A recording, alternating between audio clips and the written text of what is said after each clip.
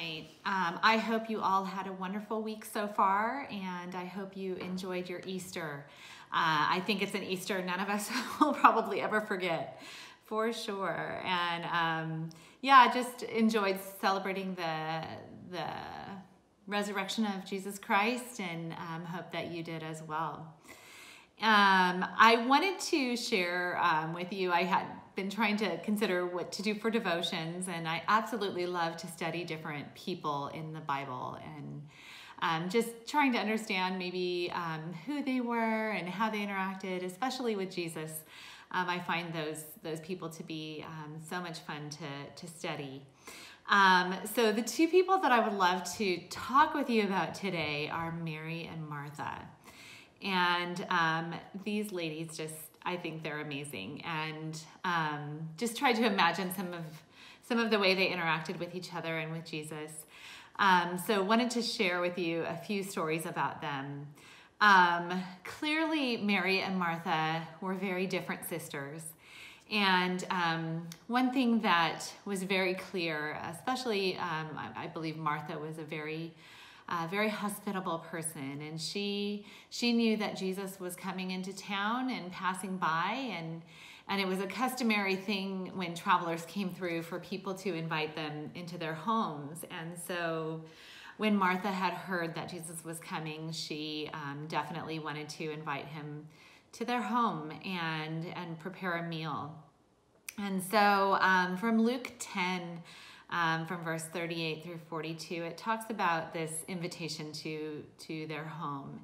As Jesus and the disciples were on their way, he came to a village where a woman named Martha opened her home to him. And she had a sister called Mary, who sat at the Lord's feet listening to what he had said. But Martha was distracted by all the preparations that had to be made.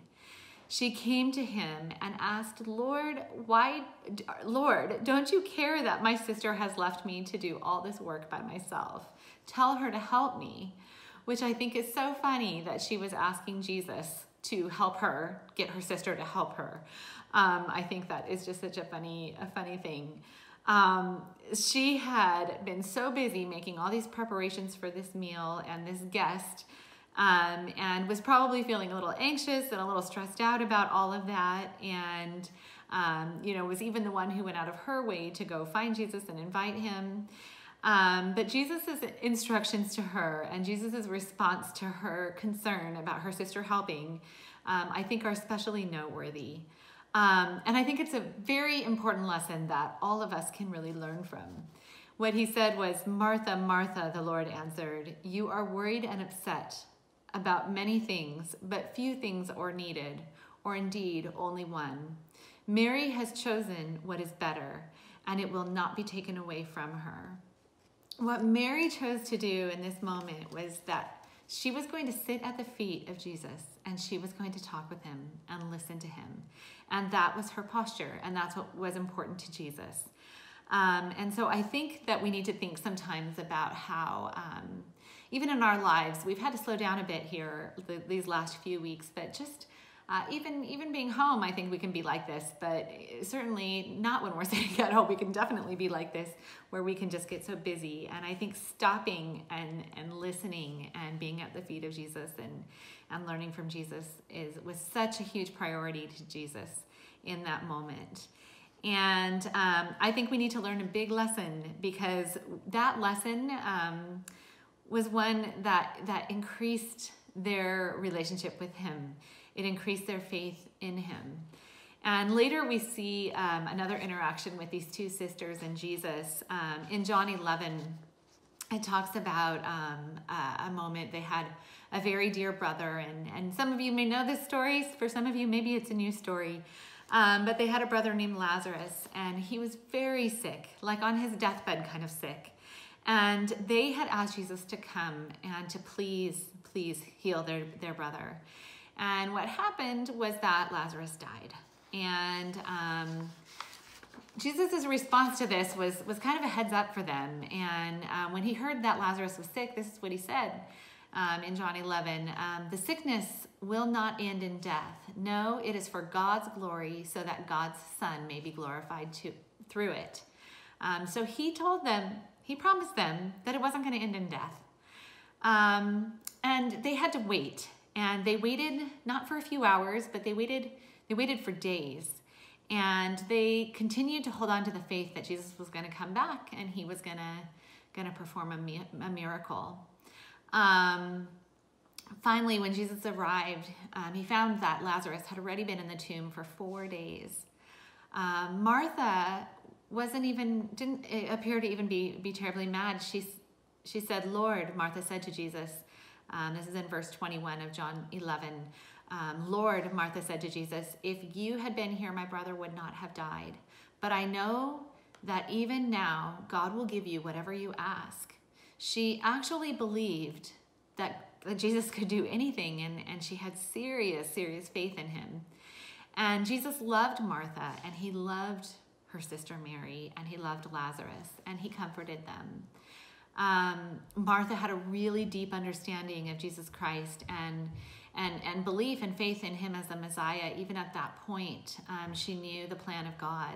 Martha answered, I know he will rise again in the resurrection at the last day. Jesus said to her, I am the resurrection and the life.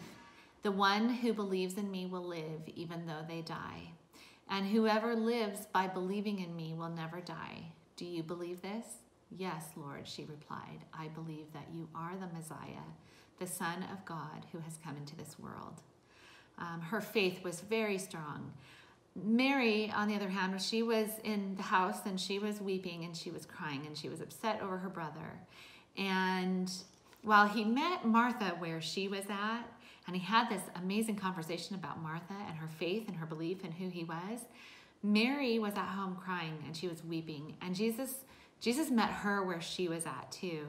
She was not in the same place as her sister, but he told Martha to go get her, and she did. And when Mary reached the place where Jesus was and saw him, she fell at his feet and said, Lord, if you had been here, my brother would not have died. When Jesus saw her weeping, and the Jews who had come troubled,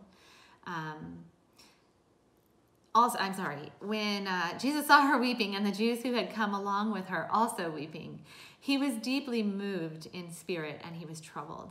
Where have you laid them? He asked. Come and see, Lord, they replied. And Jesus wept.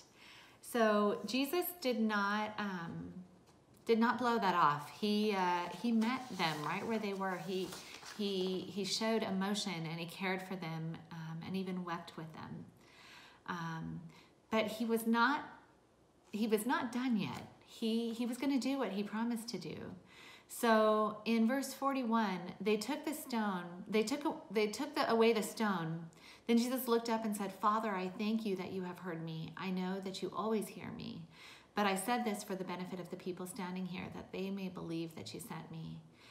And when he had said this, Jesus called in a loud voice, Lazarus, come out. The dead man came out, his hands and feet wrapped in strips of linen and a cloth around his face.